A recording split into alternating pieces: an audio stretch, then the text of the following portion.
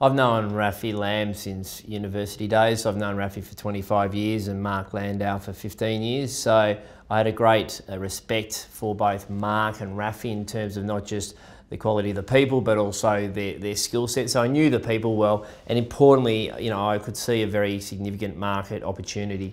In Australia, a $4.3 trillion market, there's less than $1.5 billion of capital that is focused on activist investing. And Raphael, Mark and myself thought with the combination of the three of us and their stock picking capability combined with my experience of 2 decades of being an investment banker and originally an M&A lawyer, we thought that was a unique combination of skills to really focus on unlocking latent value in Australian companies. The Catalyst Fund is very much a best ideas, high conviction fund with an activist overlay. So the way that will operate in practice is the fact that the Australian equities team of L1 already does their deep dive analysis and assesses companies on a value and a quality basis. And then the Catalyst team will assess the catalyst overlay and the ability to influence an outcome by virtue of our activist approach. So it's very much about enacting and accelerating the catalyst which will bring forward returns for our investors. Well, in terms of broad parameters, the fund can hold up to 10 stocks. They can be Australian listed companies or overseas listed companies. The latter provides us with some optionality. We're very clear on where our competitive edge is, and that is in the Australian marketplace. So we're very focused on this market. So when we go offshore, it'll be the exception rather than the rule. In terms of the diversification, we very much take account of the type of stocks we have within our 10 stock portfolio. So different companies, different sectors, different leverage, growth characteristics, etc. But at the end of the day, we think a high conviction concentrated strategy, if you're having more than 10 stocks in the portfolio, you're starting to dilute the whole basis upon and thesis upon which you're investing with, that you have a really high conviction in a number of stocks. So the way we think about the activist approach is, first and foremost, it's a best ideas, high conviction fund with an activist overlay.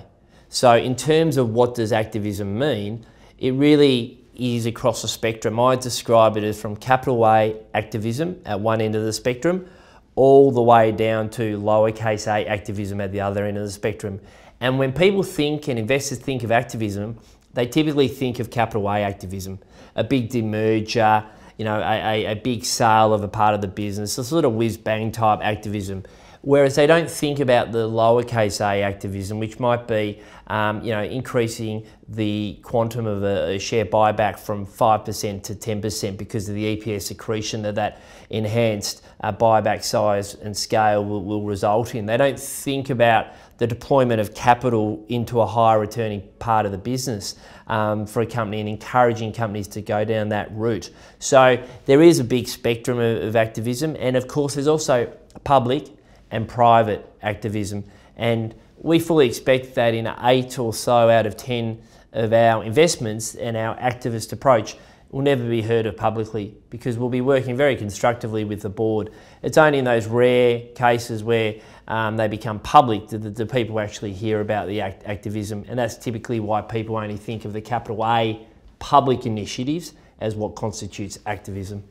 So in terms of ESG, we are very much ESG aware. We consider the E, the S and the G whenever we consider any investment for the Catalyst Fund. We think where we will have a particular focus and add value is in respect to the G, the governance. I think it's fair to say that when a lot of other ESG focused funds focus on the ESG, it's on the E or the S. We actually think the G is something that can materially enhance shareholder returns over the medium to long term, and having a real focus on that. That being said, there's also clearly a heightened focus on ESG from particularly younger investors, and I think there's a lot of examples offshore of there being activist funds that are purely ESG focused. And the recent example of engine number one investing in ExxonMobil and actually getting 3 directors appointed to the board was very illustrative of the impact that a very small investor on the register can have if they have if they can really corral the opinions and votes of other large institutional shareholders. We actually think the Australian market is a very conducive market to being an activist investor because it's a small market. Through Raphael, Mark, myself and the team members' relationships, we have connectivity to most Australian corporates. We know the regulatory framework, we know the key players, we know the media. So actually having that knowledge and connectivity we think is advantageous. That being said, we of course need to be very respectful of the fact that Australia is a small marketplace, and we need to have regard to the fact that there's a lot of overlap of directors, and that will very much influence the way we go about our engagement with companies.